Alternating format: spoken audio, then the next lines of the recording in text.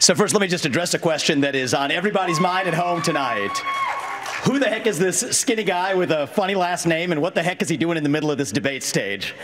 I'll tell you, I'm not a politician, Brett. You're right about that. I'm an entrepreneur. My parents came to this country with no money 40 years ago. I have gone on to found multi-billion-dollar companies. Hold on. I've had enough. I've had enough already tonight of a guy who sounds like ChatGPT standing up here. And the last person in one of these debates, Brett, who stood in the middle of the stage and said, "What's a skinny guy with an odd last name doing up here?" was Barack Obama, and I'm afraid we're dealing with the same type of amateur standing on stage tonight. Come over and give me a hug. Give me a hug just like you did to Obama. The same type of amateur.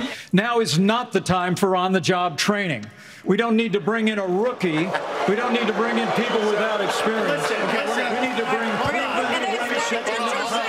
You don't take somebody like Fauci and coddle him. You bring Fauci in, you sit him down, and you say, "Anthony, you are fired." You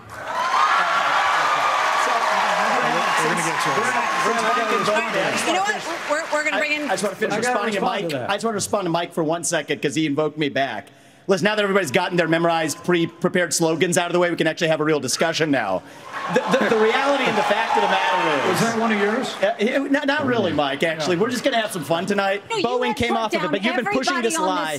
You've been pushing this lie all week, Nikki. You want to go and defund Israel? You want to okay, let me address that. I'm glad you brought that up. I'm going to address each of those right now. This is the false lies of a professional politician. There you have it. Your watch, so the reality is, America less safe. You have no foreign policy experience, and it shows. And you know what? The foreign policy experience that you all have shows in the